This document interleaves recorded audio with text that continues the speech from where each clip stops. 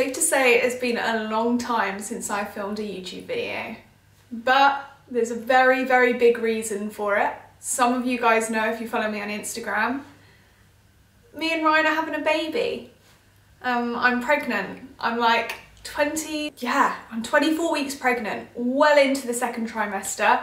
I've only got like 15 weeks approximately to go. And I have found pregnancy hard, so hard. Yeah, it's the main reason why I haven't filmed a YouTube video. My energy has been non-existent.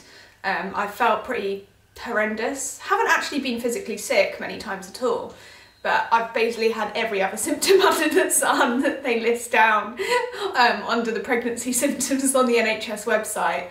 And I've been dying to film a YouTube video. I'm aware that lots of you follow me on Instagram anyway, so you probably would already know, but I've been dying to say it like in video format for so long, and I've tried to pick up the camera so many times. I've actually sat in front of the camera and then I felt really awful and I've had to go back to bed.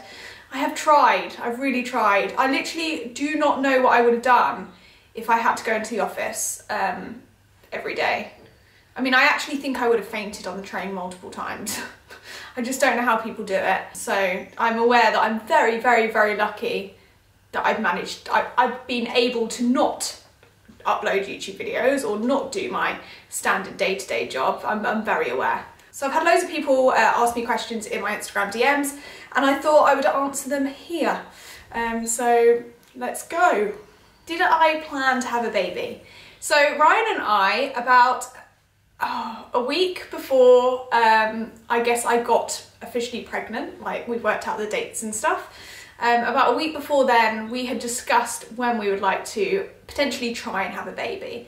It was always in the back of my mind that I was always a bit worried that if we waited too long, then I don't know, I might not be able to have a baby. I was just very aware of that. And so I said to Ryan, like, you know, when should we start trying and things? And he said, why don't we like start to try, but not put too much pressure on ourselves at the end of maybe like 2022, 2023 at the beginning or something like that. And I was like, yeah, that works. We have Amelia's wedding. We had a few more things happening. We've just bought this beautiful house, loads of projects to do. That kind of makes sense. Well, surprise, the baby came a bit earlier. So yeah, it was a surprise, but also like, it wasn't an unwelcomed surprise, obviously. It's a very exciting surprise. It's just funny how things happen, isn't it? So yeah, it was a little bit of a surprise, but also timing-wise, like, it was great. And also, I'm gonna have a little baby to bring to Amelia and Pete's wedding, which is so cute. And they're gonna have a little nephew there. Then it also does mean that we've like lost someone to help like prepare for Amelia's wedding and things. Like, I can't do heavy lifting anymore and stuff like that. And I'm a lot slower and a lot weaker and feel really rough. So probably planning wise, yeah, it would have been better to happen at the end of the year, but oh well. It came sooner. It was a nice surprise. When did I tell my family? So we had to tell my parents quite early on because I live with them. It was kind of impossible to keep it a secret from my mum. I don't think my dad would have noticed for quite a long time, but my mum already had an inkling when she saw that we had signed up to the doctors here, because I don't really go to the doctors very often. And she was like, oh, you signed up to the doctors?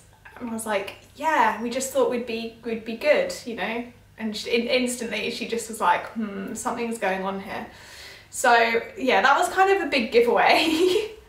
And then like 3 days later, I said to Ryan, I'm gonna have to tell her. And he was the one that said that we should tell them anyway, because it would just be easier.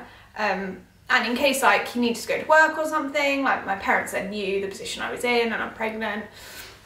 So we told them a few days later, purely, to be honest, because I felt quite rough and my mum was like encouraging me to do all this stuff in the garden, which I really could not handle doing. And secondly, because we were meant to be going out for my brother's 21st birthday meal, and they did this restaurant called the Enquiries, does the most amazing cocktails. I mean, I raved about them last time I came back from there because I've been there before. I raved about them to my parents and my brother, and we were going and I was like, they're just gonna know if I'm not drinking. I don't drive, so if I'm not having a drink, something's weird, something's not up. And they would have 100% guessed. So I just told them beforehand. We just sat down and I just kind of said, you know, we're having a baby. And it was super early on. I mean, I knew really early on, like 3 weeks or something, because my period's usually like dead on time.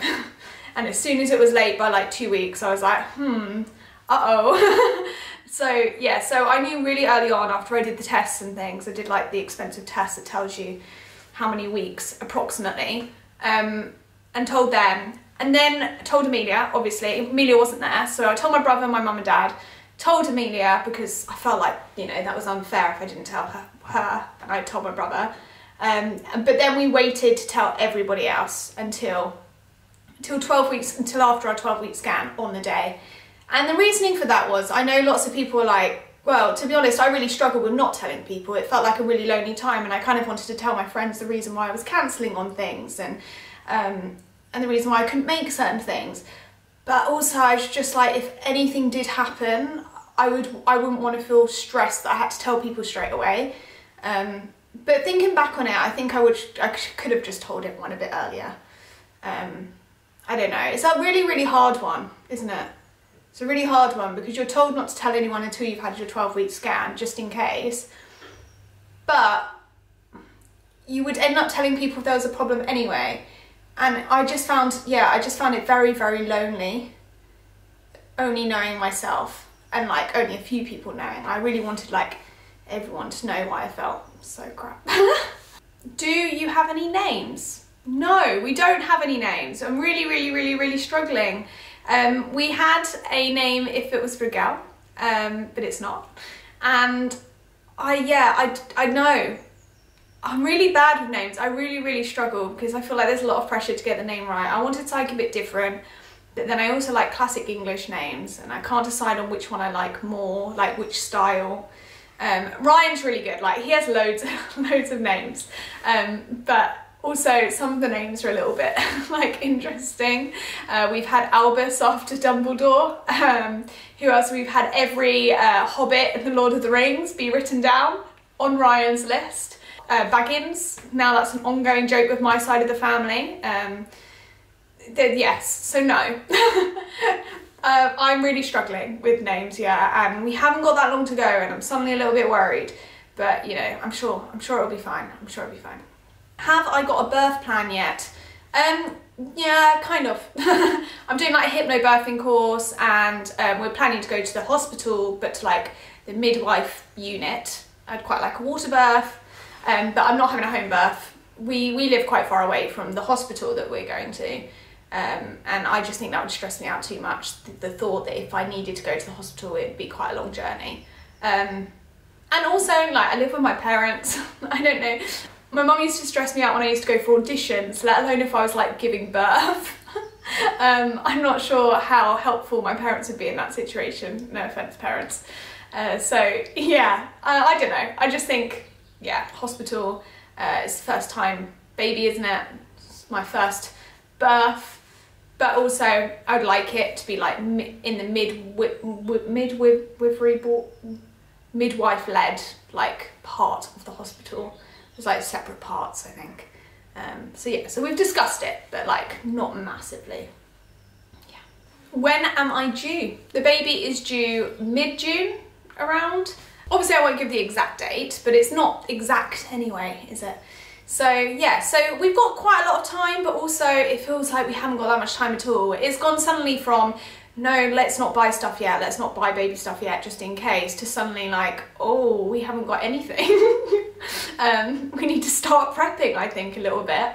So yeah, so mid-June, which is amazing because our baby's gonna have like a summer birthday, and nobody, well, my brother, my sister and me, we all have winter birthdays, and I've always said how nice it must be to have a summer birthday, so I'm quite excited about that. And I think it'll be a nice time to have a baby, like in June.